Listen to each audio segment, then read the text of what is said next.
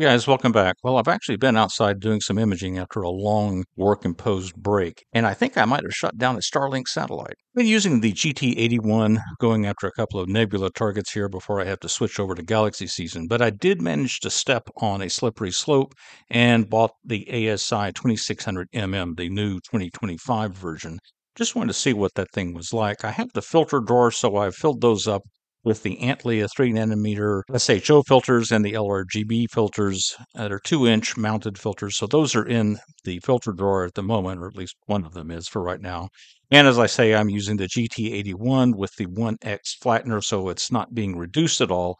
It's imaging at the full focal length of 478 millimeters, and I've been trying to collect some data on the Flaming Star and the Rosette Nebula during this little period of getting reacclimated to doing astrophotography again. And after I was going through the images after one night, I noticed something peculiar in one of the frames in the Rosette Nebula. Let's take a look. This is a S2 frame, so there's some decent signal here.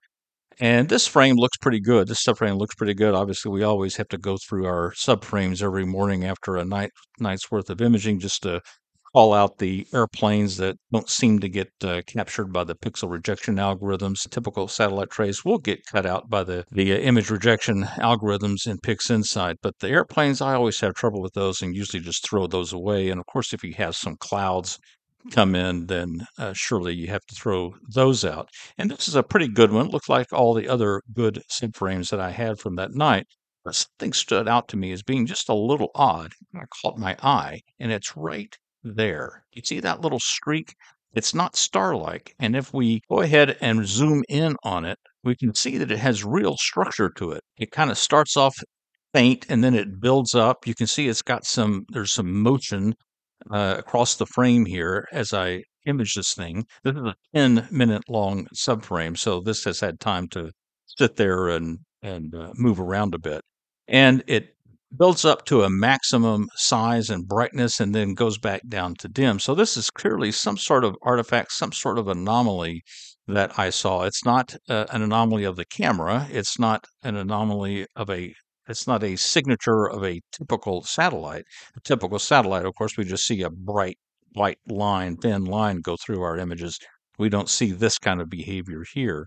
So it's very odd to see this. And I looked it up on Google that next day and asked if there was some space debris perhaps that had entered the atmosphere and burned up, or maybe a meteorite had burned up and re-entering or entering the atmosphere. And Google sent me to several links to a Starlink post about one of their satellites.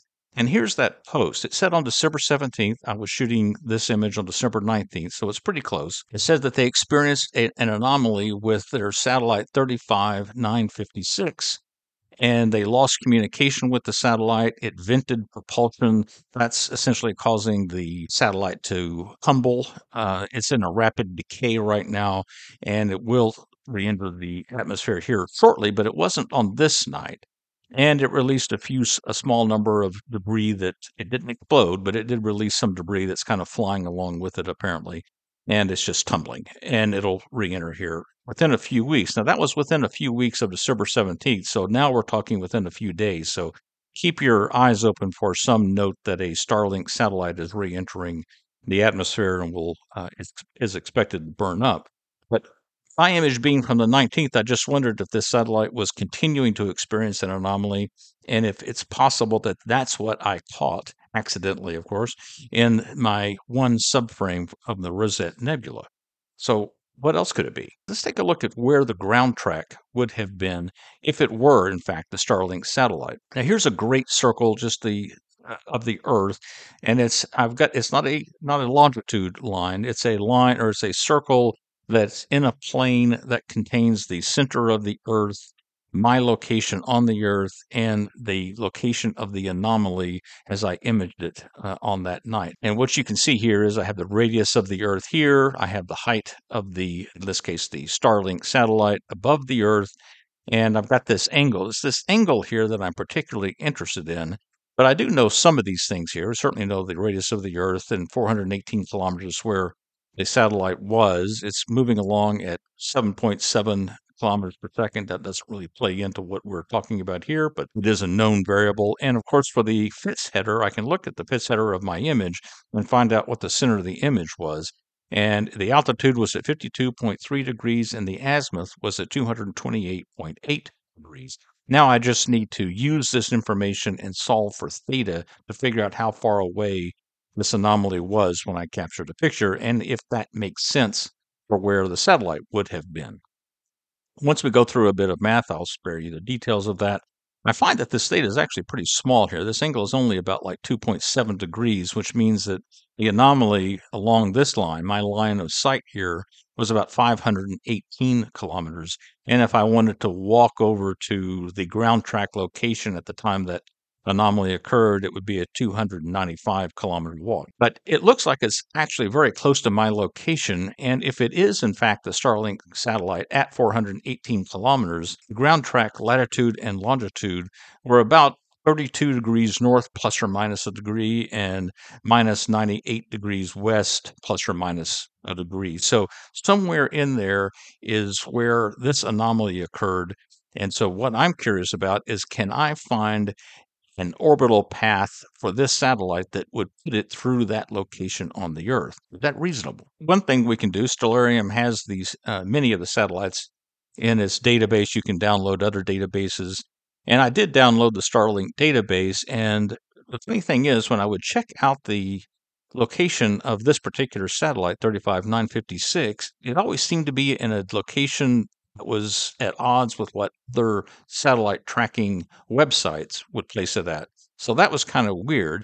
And I just went back in before I started recording this video and checked to see what the satellite information was within Stellarium to see maybe if they had updated it.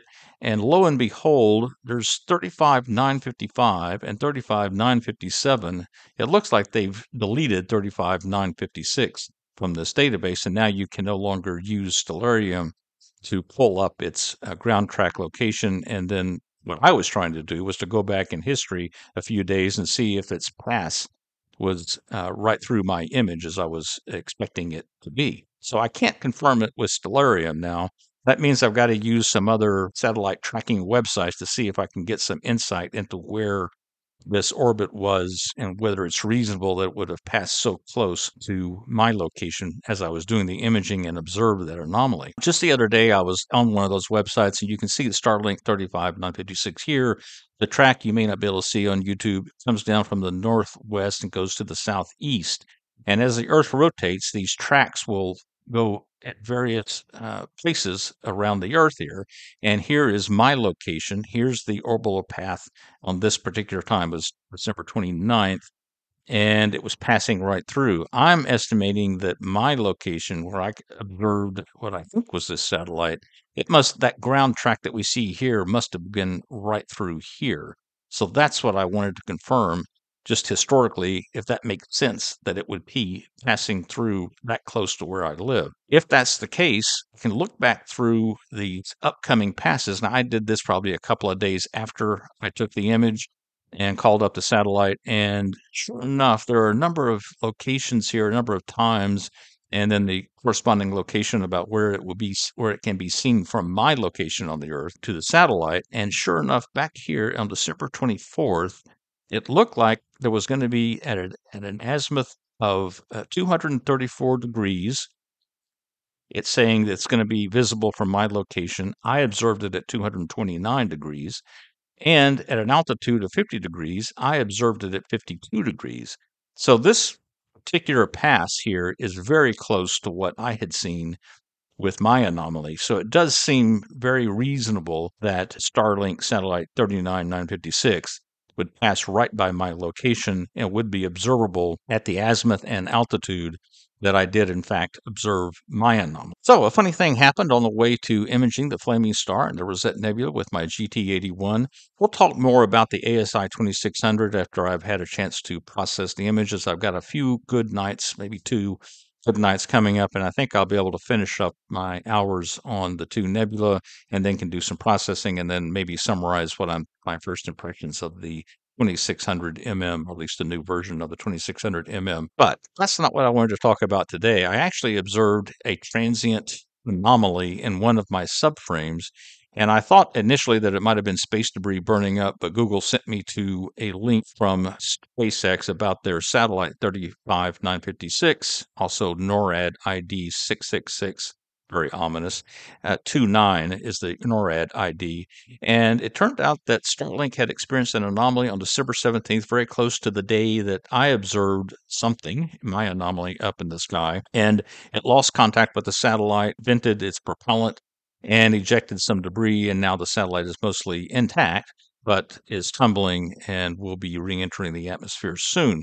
Now, I've tried, but I can't definitively prove that the Starlink 35956 is the one and the same with my anomaly. It certainly seems reasonable. The orbital path passes over, will pass, has passed over my location, which is where it would have to have been for me to have seen it where I saw it, given that it's in such a low Earth orbit. It's going to be fairly close to my location if looking at it at an angle of about 50 degrees or so. So it seems pretty reasonable that the orbital path of this satellite does in fact fall within my imaging sight line on this day. I just can't prove that it was at that specific time. If it wasn't that anomaly, then it had to be some other anomaly and there's something else going on, but that seems also unlikely. Can't wait too long because the satellite will be burning up any day now. So keep your eyes on the news feeds and look for a Starlink satellite, mention of a Starlink satellite re-entering the Earth's atmosphere and burning up.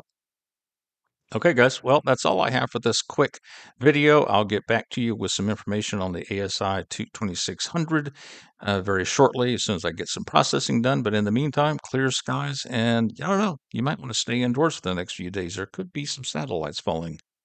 Take care. See ya.